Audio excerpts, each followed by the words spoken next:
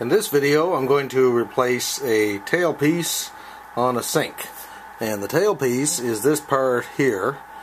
It screws up onto the bottom, the output of the sink. Problem that's been happening here is the tenant here has been telling me that the sink is leaking sometimes. So what I did, and I'm going to do it right now, is I put the water in the sink and let it out. Oops. I couldn't really see anything leaking because it's only leaking every now and again, but when I moved this, what I discovered is that this tailpiece here is actually not really long enough.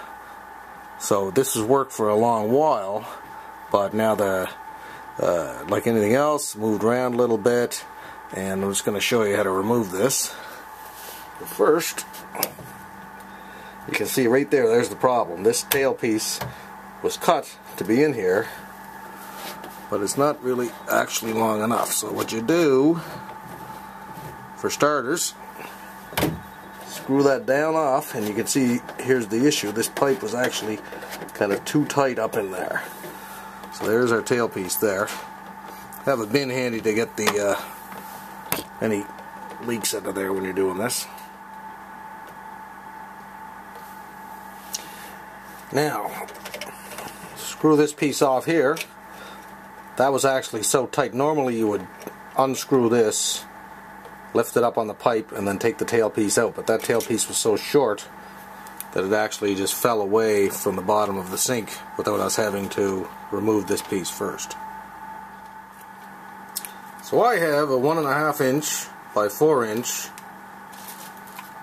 plastic tailpiece here. Now you would want to do is put this down into that pipe about 1 inch or so, and then mark it, cut it to the length you want. Now in this case, that's going to work out just about right for me.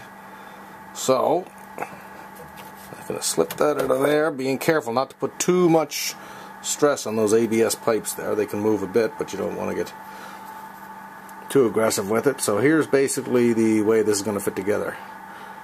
You're obviously probably not going to have the exact same one that I have, but it'll be something close. There's my washer at the top of the tailpiece. Then we have the nut that's going to screw up onto the bottom of the sink. So you're going to want that. That's got 2 little handles on it for tightening it up. Then the nut that we took off of the drain pipe right there, that is going to slip onto the bottom like so, and then there's going to be a washer up on the bottom of the tailpiece, something along those lines. So now slip that onto the pipe, and as I say, don't be too aggressive, but then you get your drain pipe into place, tighten the top one up a little bit. You see where the bottom one is kind of fitting in here, get that into place, tighten that up a little bit, and just kind of move everything around, see if it's all in place. And I always like to tighten anything I'm doing like that, tighten one, then the other, kind of go, make sure it all seems to be setting into place there okay. Now I'm going to do both of them on this sink. It's a dual sink. The other one was actually cut too short also. So just keep going like that. And that one is done. Then I'm going to fill up the sink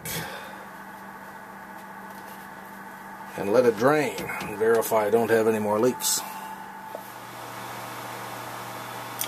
Okay, so I have the 2 tail pieces replaced. One over there, the one we just caught in the video. Incidentally, this was a cheap job. The 2 of those tail pieces, I think, together were a little over $5 here in Canada, so not a real big investment. Got some water in the sink.